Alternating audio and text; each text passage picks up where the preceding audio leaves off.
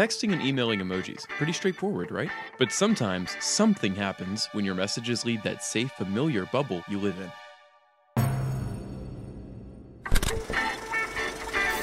Unicode is the international programming language that translates emojis between platforms. And whether texting from a smartphone or emailing from a desktop, it's the overarching platform that dictates where it falls in the world of emojis. Platforms like Apple, Samsung, Microsoft, and Google's Android.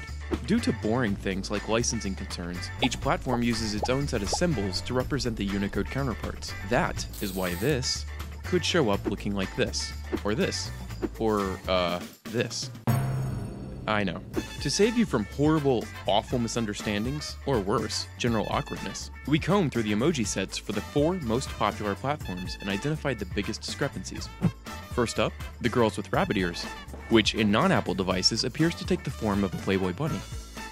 Ah, the cookie, a symbol of sweet indulgence. Unless you have a Samsung phone, then you're stuck with crackers. Feel like sending a friend a pistol? The Microsoft Lumia offers this random piece of Jetson awfulness. This neutral face, a fan favorite. Unless you're on a Nexus, then it's, I don't know, actually, bemusement? And FYI, this person with blonde hair is gender fluid, and occasionally more of a carrot top. The Emoji Man loses his glorious mustache in translation. This is the information desk person, or as I call her, the whatever girl.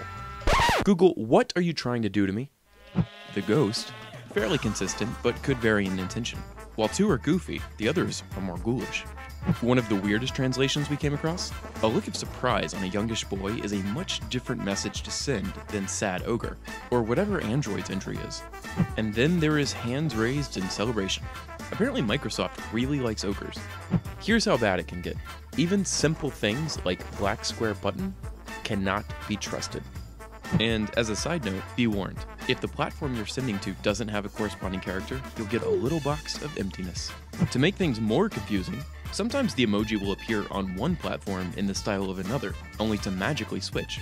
Rest assured, there's a light at the end of the tunnel. Projects such as Emoji One, an open source emoji set that anyone is free to use without fear of an emoji-based lawsuit, hint that one day we may be able to freely express ourselves pictorially without fear of a misunderstanding.